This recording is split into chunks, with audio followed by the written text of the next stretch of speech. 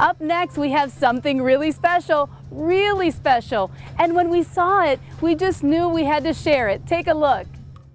It's a UNESCO World Heritage Site and sits atop one of the highest points in St. Kitts. It is the Brimstone Hill Fortress, designed by the British and built by African slaves.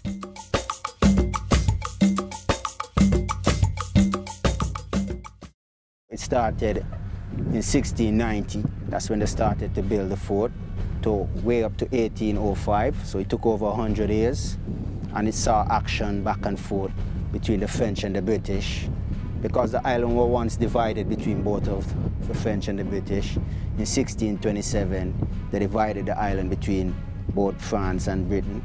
French on both ends, and the British was in the middle of the island. So, in that way, they were able to, divide the island. But that caused, back and forth battle, to who would own the island altogether. And in 1713, the entire island was then signed over to the British.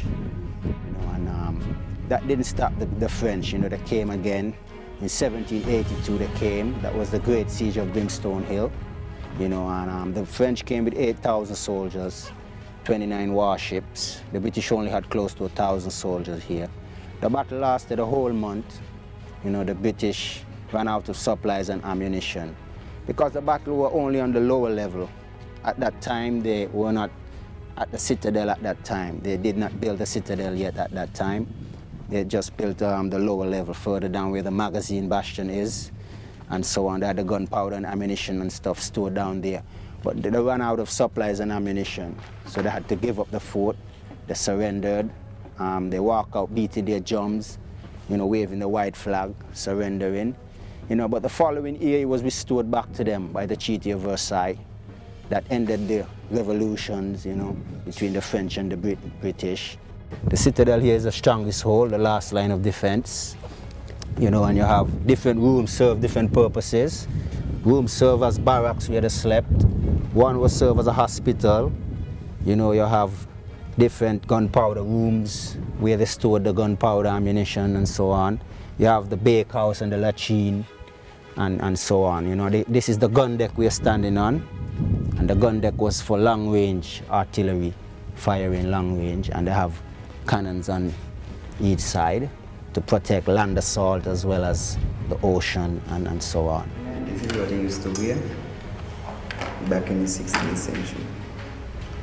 This is called the British long pattern musket.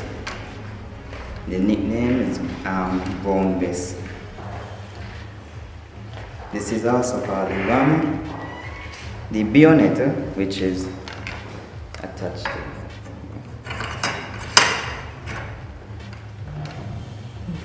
Nice. So you could have gotten a lot of part-time jobs. Why did you get this one? I learned about the idea, and it is a great idea to show a little action at Brimstone Hill instead of you all seeing the mannequins. So you're a young person and you're interested in history. Why is that? What is it about it? Well, it's good to know what you missed, And after I came here to work, I started to get more interested. I learned it in school, but after coming here, you start to realize things. You start to realize things that, you missed over there, not being alive, So that's what history does for you. It could, take you back in time, things that you missed out on, and so on, So it could help you to educate, children and so on of history of the past and things of that nature, yeah. Old pirates, yes, they were by, sold out to the merchant ships. Minutes after they took I from the bottomless pit. But my hands was made strong by the hand of the Almighty. We forward in this generation triumphantly. Won't you help to sing another song of freedom? Is all I ever have. Redemption songs is all I ever have. Redemption songs. Yeah. That's beautiful. Yeah, thank you. Thank you.